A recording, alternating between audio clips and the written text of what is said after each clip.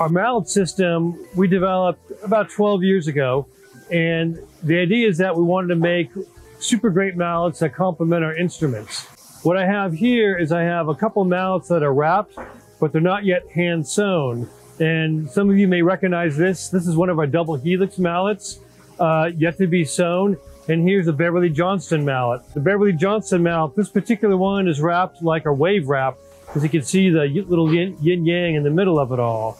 And what we do is there's two independent yarns, and they're both always 180 degrees opposed to each other, and we wrap them. And we're able to individually tension each yarn.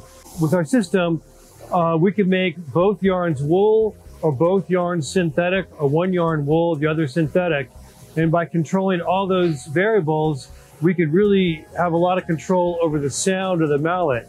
We have 3 different head sizes. Here we have a large mallet here.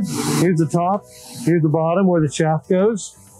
Here's the medium mallet, shaft again. And then here's the small mallet right there. We make all these here, and these heads we can make in all sorts of different varying degrees of hardness. So this one here is pretty squishy, whereas this one here is quite hard.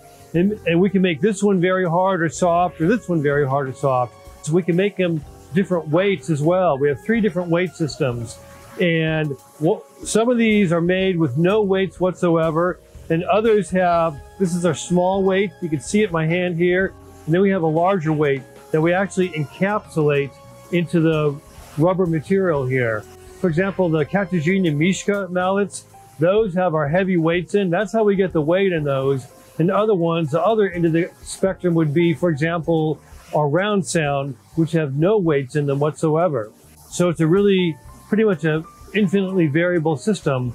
And we're able to control these mallets to such a degree so that we could design all these different mallets that give you all sorts of acoustic options on the marimba and vibraphone.